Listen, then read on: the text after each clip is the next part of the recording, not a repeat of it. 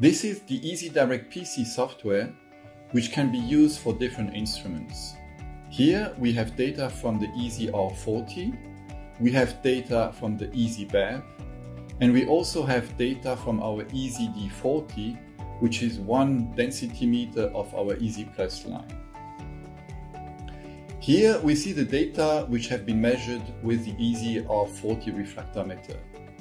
We see the colored information, the green data has passed, the red has failed. If you look at the failed data, you can click on one of them and you will get some additional information. For example, which limits have been set for the sample and which refractometer has been used for the analysis. These data can be printed as a report. Here we have a selection on what can be printed, so if we want to just have the results, we select results only and we would print them either on a connected printer or on a network printer. We can also export these data. If you click on Export Analysis, you can choose which data you want to export. You can then export them in different formats as Excel or CSV file.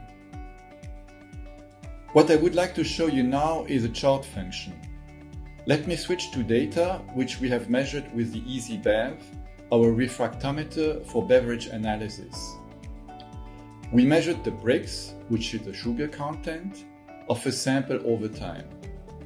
If we click on the chart, we see how the sample has changed over time.